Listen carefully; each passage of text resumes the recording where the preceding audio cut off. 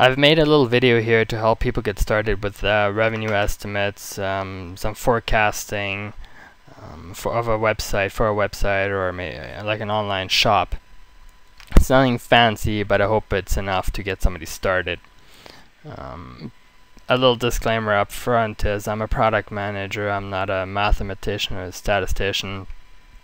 So there might be some flaws in what I'm doing here. If you do find some flaws, please let me know. I would appreciate it. Just what I did here is I generated some sample data here for 2008, which we're going to use as a foundation to do the forecasts and the revenue forecasts for the months of 2009. I did put in a little bit of a curve in here. You can probably see that dipping down in the summer months, but I'm not going to use this. I'm not going to include seasonality in my forecasting, but I'm pretty sure you can figure it out yourself how to calculate that. What I have is registrations for the website, and then I have a column that lists how many of those registrations actually spend money. So that's to calculate the conversion. What I did is I took the average of the registrations over the months, so I have an average per month of new registrations.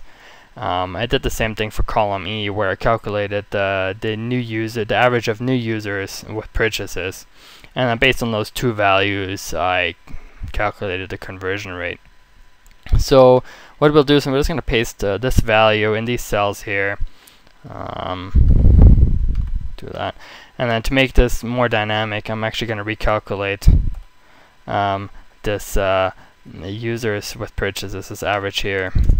So it turns out 115, just like up here. But with doing this, I can actually change this number later here, this conversion rate, and change the projections a bit. And maybe you're hoping to get a little bit of an uplift in the conversion rates next year or over that next period. I'll show that later. Just gonna drag this down here. Okay, so pretty linear projection. Next thing, what we want to do is we're gonna get some revenue numbers against these. So on my second tab here, what I did is I generated some random customer data, the name here, and then the revenue from each of those customers. And this is data from 2008. Which we're going to apply to do our forecasting for 2009. Now, you could probably take column C and calculate an average of these revenues, these numbers here, and then apply that to the forecast. It might work in some cases, but in most cases, you're probably going to have some outliers. In this case, we have a customer here, for example, that spent a lot more money than these other customers over here. I generated this data here, so this is probably not what your data is going to look like, but here's another outlier, just to kind of demonstrate that. To address that, what I did is I created a frequency distribution table, and I will show you this here in this other spreadsheet I kind of pre-prepared. It's right here. What we have is we have the ranges, the frequency, the percentage, and the average of each of these ranges. Here's an example. This middle range here is $412 to $515, and there is 10 customers that fit into that range, which is 20% of all of the customers. And then over here, what I did is I took the average of these two values to calculate the average of the range, which is not really the average of the range in this case, but maybe in your data what you want to do is actually calculate the average for the entire range. Just play with it, see what works best for you. Up here what I did is I actually took the actual average of that range because it's only 3 values. So pretty straightforward. You can do this in Excel. It might take a little bit of a time. There are some statistics programs that will do this for you. One of those is SPSS, but I'm sure there's others out there as well. So I took this table here and moved it over in my other spreadsheet, which I'm just going to grab that data from my other spreadsheet where I already calculated it, so we don't have to redo that. Okay, here we go.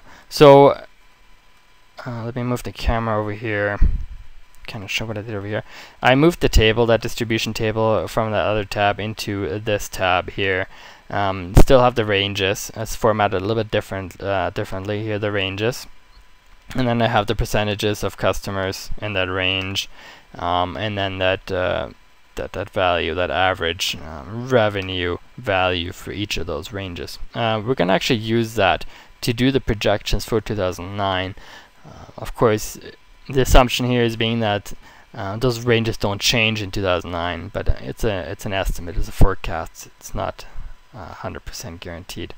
So I'm just going to go ahead and do the first column here. So 115 times the 6%. So that's going to get us, it's not a dollar value in this case. So 7 customers are going to fall into this range. That's the estimate here at 6%. So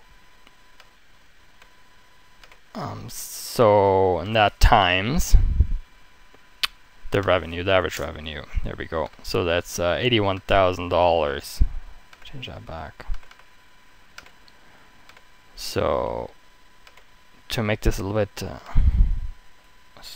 make this format so we can drag it, I'm going to do this. Now I should be able to just drag this down. Is that fine?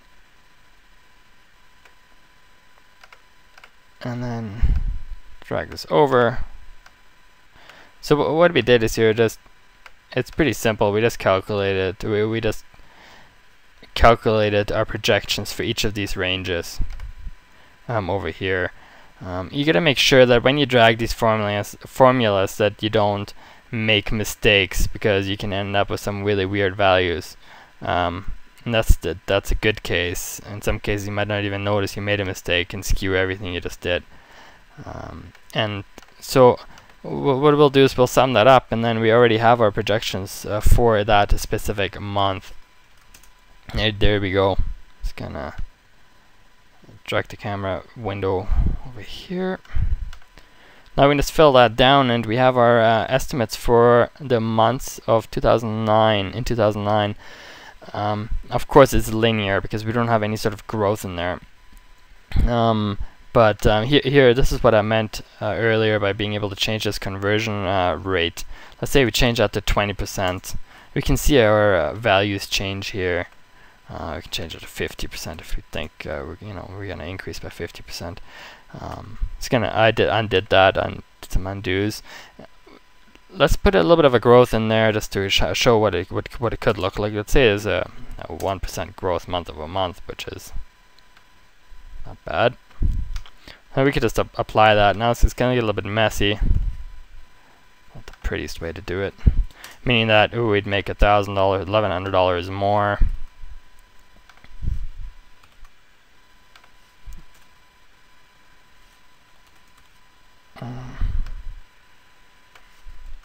There we go. Should be able to drag that down, and we'd have a little bit of an increase. You could do the same thing for the seasonality. If you were to calculate the percentage of change here from the maximum value in this column here, and then you could apply that percentage here to kind of get the seasonality effect going. But this should do the trick. I should get people started to do some estimates. Feel free to send me a message. Let me know if you have any questions. I'd be happy to share the spreadsheet with anybody. Not rocket science, not difficult. Just make sure you do some reading. And good luck.